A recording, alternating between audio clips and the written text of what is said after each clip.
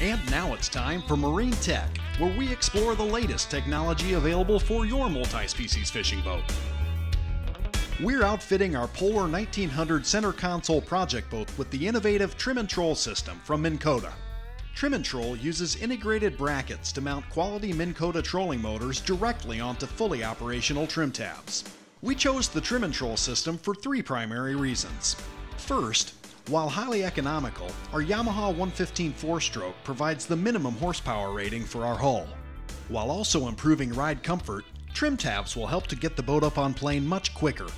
Secondly, we do a lot of fly fishing, and traditional bow mount trolling motors are notorious for catching and tangling your fly line. An uncluttered casting deck greatly improves fishability.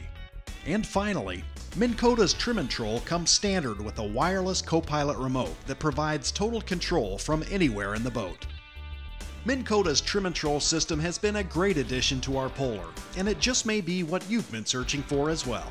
For more information, log on to MinnKotaMotors.com.